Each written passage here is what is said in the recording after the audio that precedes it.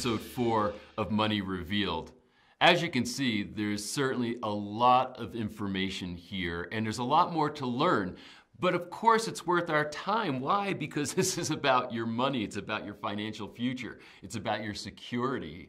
All those things are very important. And I want you to know that we all learn a little bit differently. So when you own Money Revealed, it will include transcripts so you can read. It will include audio so you can listen, as well as the videos and many other bonuses. So check out the packages that we have, pick out the one that's right for you, and own this information. And as you're considering that, I want to invite you now to jump into episode 4 with me, and let's learn more.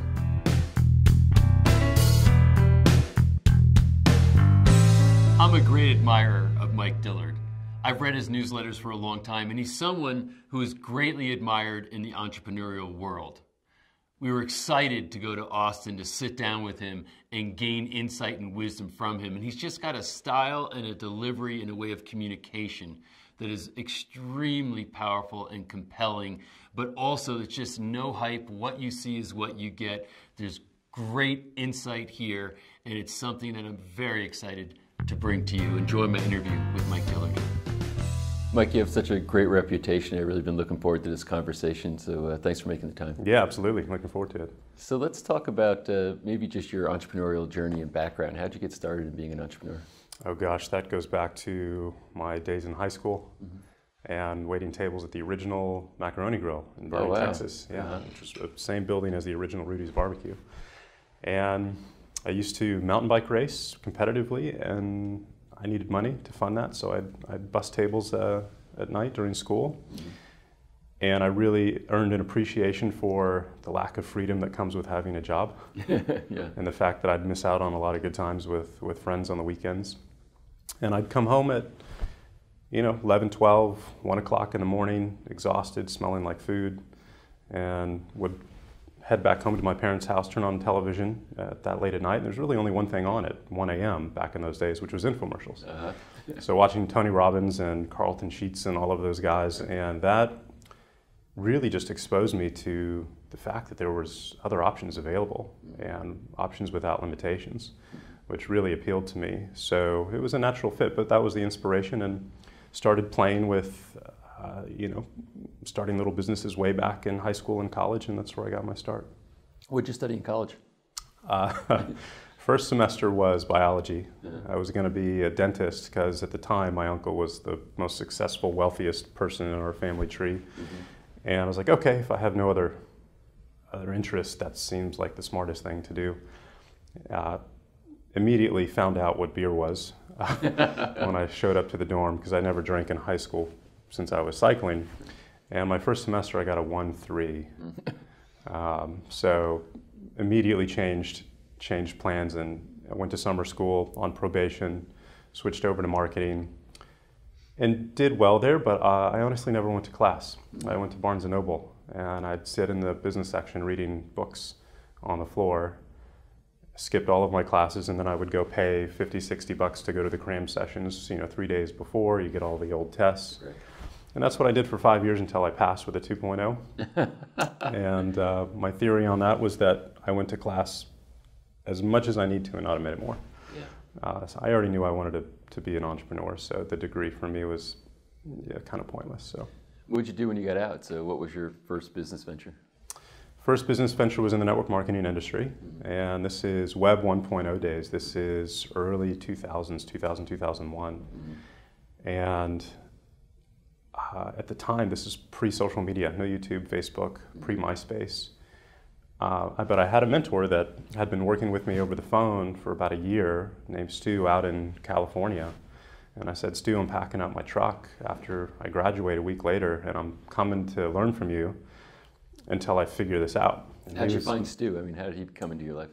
Probably through the network marketing business I was in at the time. And so that's what I did. I packed up my old Chevy truck with everything I owned from my dorm, said goodbye to the folks, drove to California, got to San Diego where he was, and realized I could not afford anywhere in San Diego, so I kept going to Temecula, found a $300 a month apartment, had my bed, my desk, and a chair, and that was it. And the living room was full of boxes from my memorabilia and college stuff.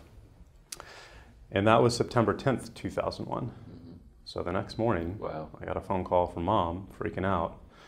And that was a big change in plans, because at the time, if you're selling opportunity, if you're selling hope, if you're selling a brighter, better future, and all of a sudden the world changes overnight, that's not really something that people are in the mood to talk about at the moment.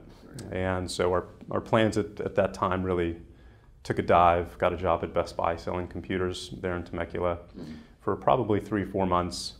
Couldn't pay the bills at $7 an hour, $8 an hour, whatever I was making, and eventually headed back home to Texas. And it was a tough lesson learned, but interesting timing. And yeah, so that was the first venture.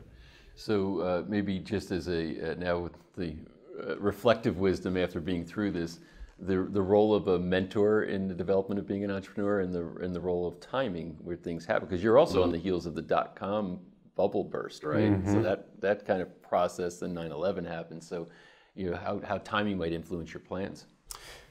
Timing is interesting because it can throw a wrench in a certain set of plans, and it can create opportunities in different ways if you have the skill sets to capitalize on that. And at the time, I didn't have any skills. I was still trying to figure it out. So I don't think at the end of the day it would have made a difference either way, because I just didn't know what I was doing.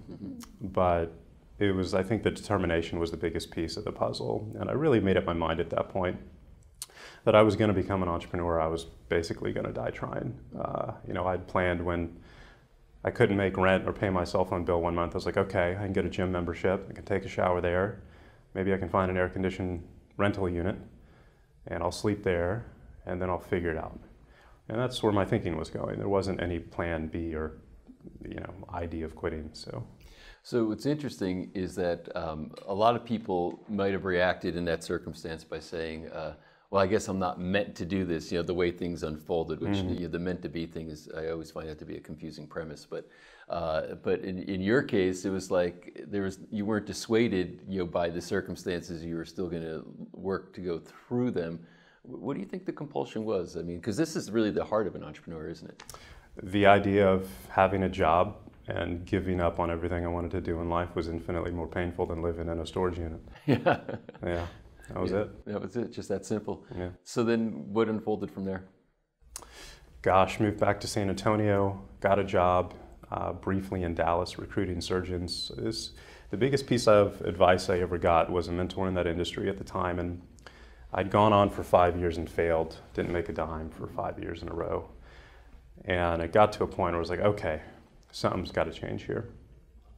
And he finally gave me a really good piece of honest advice. And he said, Mike, the reason you're not hitting your financial goals in this industry is because you're not capable of getting the result that you want. You're not that person right now, and you've been chasing these opportunities, if you will. And I put all the responsibility for success on something outside of myself. Either it was the business or the product or the marketing materials, but I thought success was going to come as a result of those things. And it finally dawned on me when he said that. He said, if you want to go make, let's say, $50,000 a month, because that was my big lifelong dream at the time, he's like, you have to become a person who's capable of achieving that. And he's like, you're not right now. You're not. You don't have any mastery of any skill sets whatsoever. And I was like, okay. And it was a big light bulb moment for me. So from that point forward, I dove in headfirst into every book I could find on sales, marketing, lead generation, and copywriting specifically.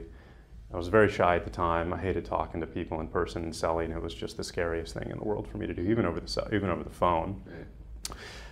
So I learned how to sell via writing, via copywriting, and it took me about a year and a half of just going into every course I could. And I'd sit down at night and print out successful, sales presentations and letters from some of the greats like Dan Kennedy or David Ogilvy and guys like that.